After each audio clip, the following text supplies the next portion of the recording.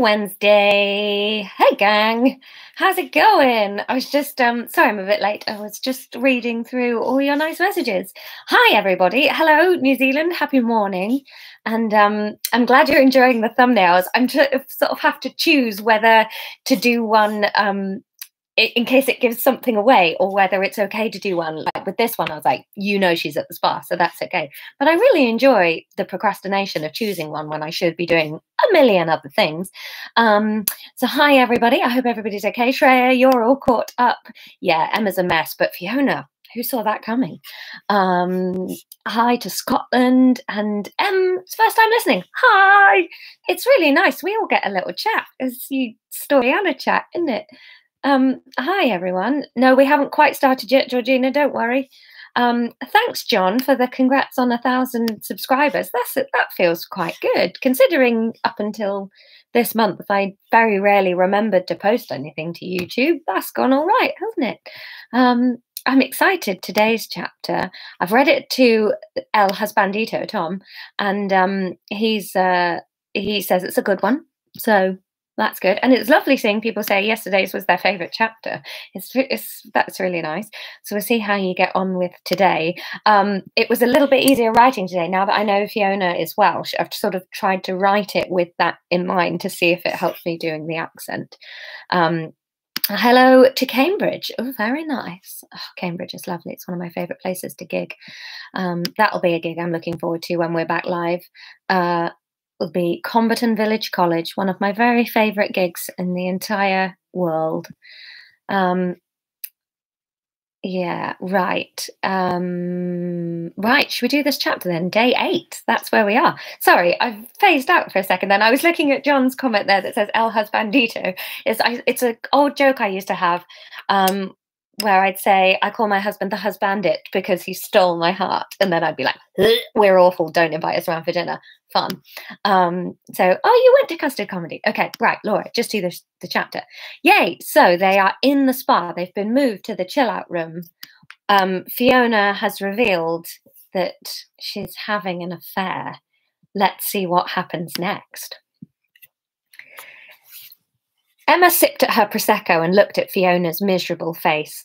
For a heart-stopping second, she contemplated telling Fiona the truth about why she had moved to Bath, but even running the words over in her mind made her bowels turn to cold milkshake. "You really don't know anyone else in Bath?" Fiona asked. Is that right? Yeah, this is the beginning of the chapter. Suddenly they're like, oh no, is that not right? Yeah, this is right. You really don't know anyone else in Bath? Fiona asked. Something in her eyes was searching Emma's face for solace. Emma winced. Well, my old company has an office here, so I know a few people that I'd had contact with. I wouldn't say I had friends. I don't even know their numbers, but if I went into the office and introduced myself clearly, then they would remember who I was. Her voice bouncing off the marble and stone of the spa walls sounded pathetic. Emma listened to the words spilling out and felt so stupid and alone all of a sudden. She saw a vision of herself packing up her flat and bundling everything into a van to move back to London. Jack would be standing at the top of his staircase looking relieved that the nutter below was going and he could get a decent housemate for the building. She'd be racing back along the M4 with her tail between her legs to sink into a different but equally mind-numbing job in a different but equally life-numbing company.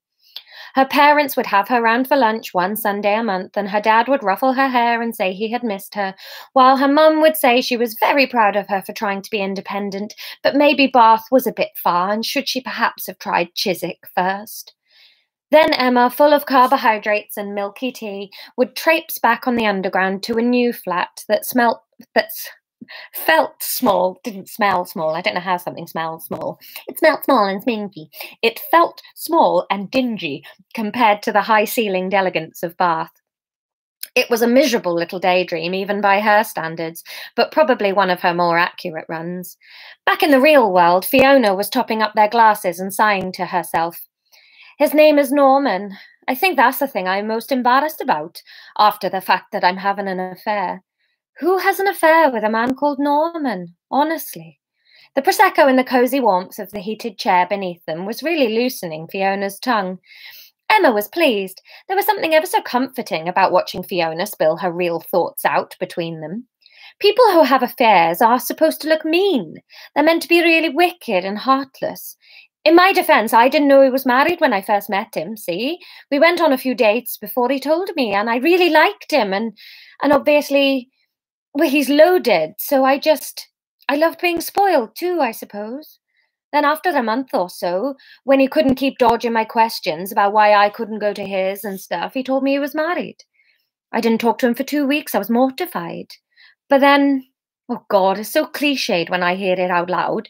He called me up, he did. He said things were over with his wife. He said that they were just going through the motions while he got up the courage and the legal protection to leave with his money. I believed him. I felt so flattered by him trying to win me back so desperately. Emma wondered if the chaise-longue nature of the seats was helping Fiona talk. It was just like being at a therapist's, but with wine and in a bikini.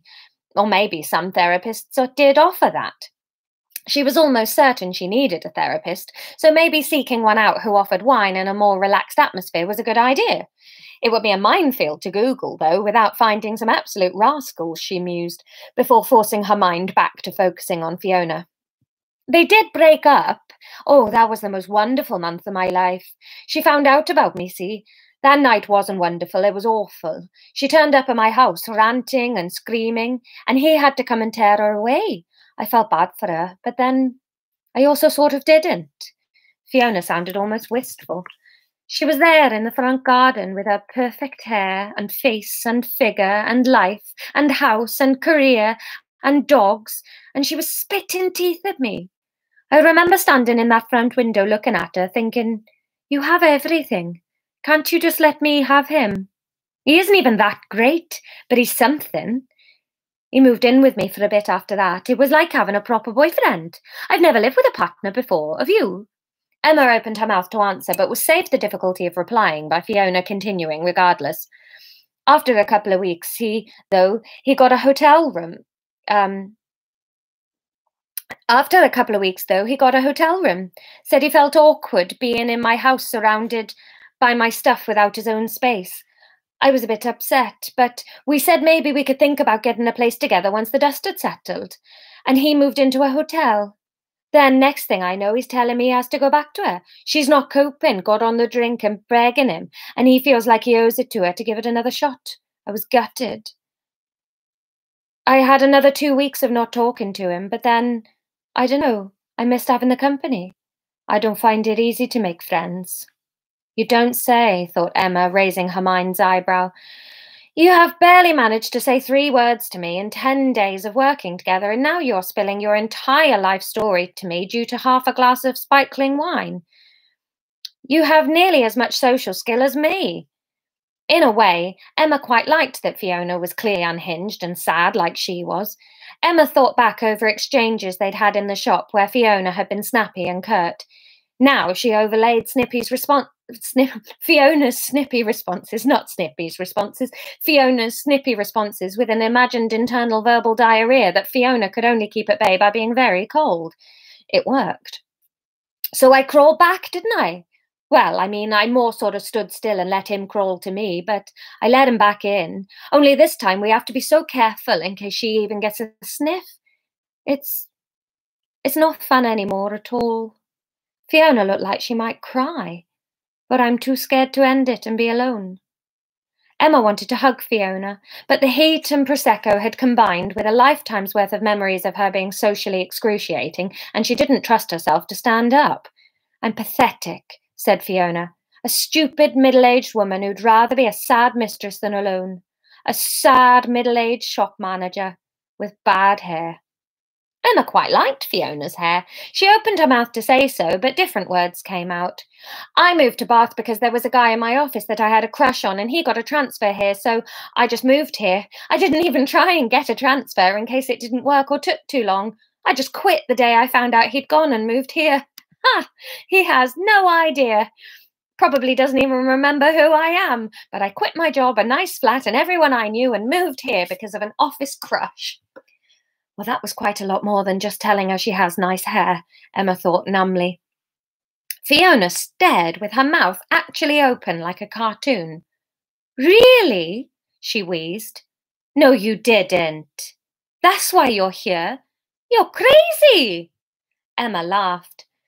Despite the scooped out feeling she had from telling the truth, she felt oddly flamboyant about it. It was crazy.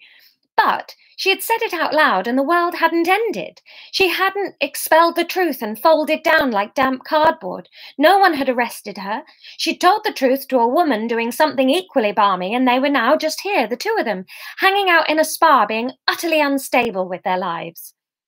Well, aren't we a pair? Said Fiona wondrously. I was so jealous of you. I thought you were this ethereal free spirit who'd... Emma snorted. Ethereal free spirit? Her? Oh, good God, no, she chuckled. Clumsy stalker is more me at the moment. You were always in a daze and so dreamy. I thought you were really cool. I didn't realise you were scheming how best to trip over your love interest in the street and start a life with him. Fiona's eyes were no longer brimming with tears. She was smiling and looked less rigid against the chair. This was nice, Emma realised. This must be what having a friend was like. I was in shock, I think, Emma said. And had she had a glass more of wine, she might have admitted to Fiona that she'd hurt her ribs squatting behind a reversing car, spying on Theo. She didn't, though, perhaps. If this friendship continued to blossom, she would save that anecdote to cheer Fiona up on another disastrous occasion. Fiona poured the remainder of the bottle into their flutes, and they drank them, continuing to chat companionably. Emma hadn't felt this cosy or content in a long, long time. As they both began to shift a little, knowing it was time to leave, but not wanting to break the delightful spell, Emma plucked up her courage again. So, do you think you might leave him now? You don't want to go through this again, do you? Fiona thought for a moment. I could do. It's scary, though. Yeah, Emma agreed, wondering if she'd have the confidence to do it if the boot was on the other foot. How about, said Fiona, we make a deal? I'll end it with Norman. Emma liked the sound of that. If you make contact with your man Theo. Emma dropped her flute instantly. Luckily, the spa were well prepared, and the plastic flute just bounced across the marble floor instead of shattering into 1,000 foot-shredding pieces. Emma flinched, sending a shooting pain through her ribs. She desperately didn't want to make contact with Theo. Not yet. She wasn't ready. But when will you be ready? She asked herself. When I'm 6'1" and very slim and rich with perfect hair, came the outraged reply. Obviously. No, she desperately didn't want to make contact with Theo. But on the other hand, she looked at Fiona, who was mopping up the little puddle of Prosecco and retrieving Emma's flute. If that was the push Fiona needed to stop seeing Norman, maybe that was best for her friend. Emma realised she had a friend. It had been a long time since she had thought that. End of chapter.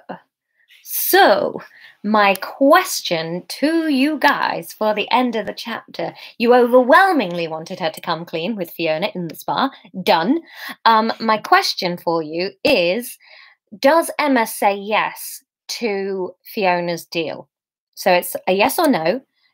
Does Emma say yes to Fiona's deal, where if Fiona leaves Norman, she will make contact with Theo? That's your first one. So 1 yes, 2 no. Then, because I thought it was boring to have 2 yes or no questions 2 days in a row, you can also choose an object to feature in the next chapter. So please also pick either a telescope, a pomegranate, a unicycle, or 3 shoes. Those are your options. Okay, so does Emma say yes to Fiona's deal? 1 yes, 2 no. Choose an object to feature in the next chapter. 1 a telescope, 2 a pomegranate, 3 a unicycle, or 4 3 shoes. So up to you on those. I'll post them in the description of the video. If you vote under the video, if you're catching up watching this, not in the live stream, that's fine. You're still so welcome to vote. You have until about 1 o'clock tomorrow. I normally start writing just after lunch / breakfast, depending on what time I've got up. So like the video, do all the whatever you want to do. But thank you very much for coming. This has been fun. It'll be 10 o'clock tomorrow, and then it'll be 8 o'clock on Friday. So 10 o'clock tomorrow, 8 o'clock Friday. I'll get the video ready. So have a lovely evening and day if you're watching this in the morning where you are. Thanks for coming back again, and see you tomorrow. Bye.